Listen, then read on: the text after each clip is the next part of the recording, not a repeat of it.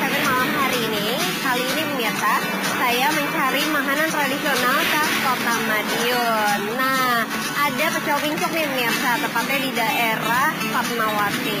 Ini bukanya dari malam hari hingga dini hari pemirsa. Penasaran seperti apa rasanya? Langsung aja kita pesen ya. Yuk. Sesuai dengan namanya, pecel pincuk.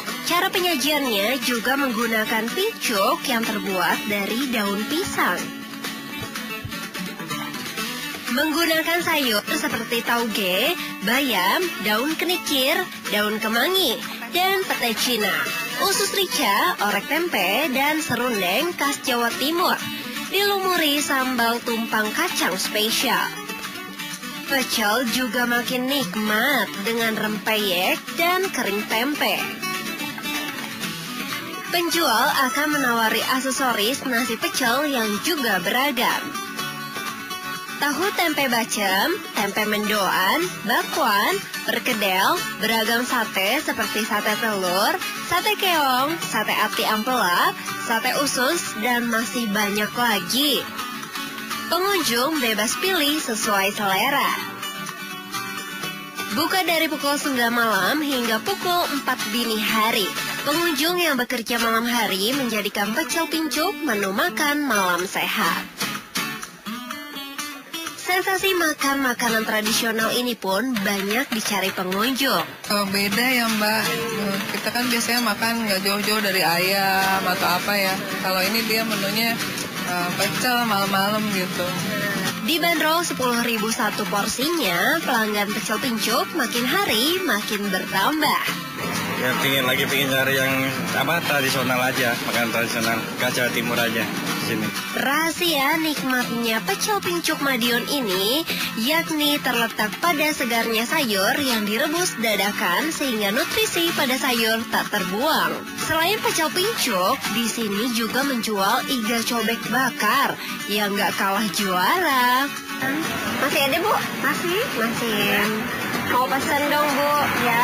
Setunggal ya? Iya, tunggal. Oke. Aksesoris itu ini ya. Ini aksesoris. Kalau polos nggak cantik ya. Ibaratnya harus pakai aksesoris. Kalau cewek kalau aksesoris tambah cantik ya. Tahu basket. Saya ambil ya Bu ya.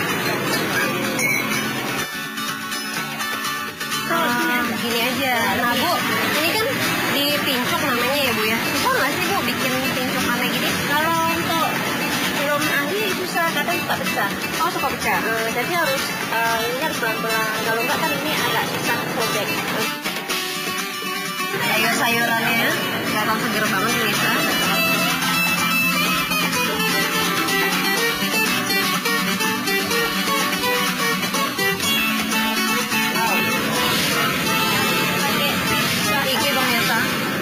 Mantep.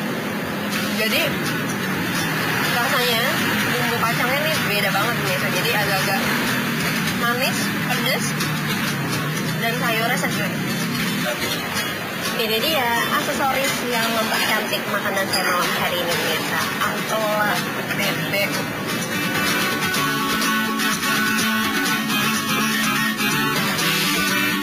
So, silahkan mencoba ya.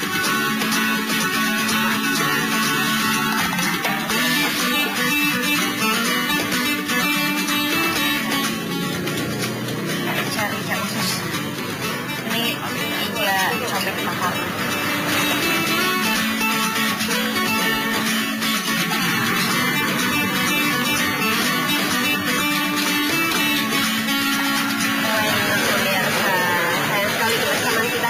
Sampai di sini pemirsa. Sampai jumpa di topik malam weekend minggu depan karena yang pasti ada liputan yang lebih seru dan menarik lainnya. Sampai jumpa, selamat malam, wassalamualaikum.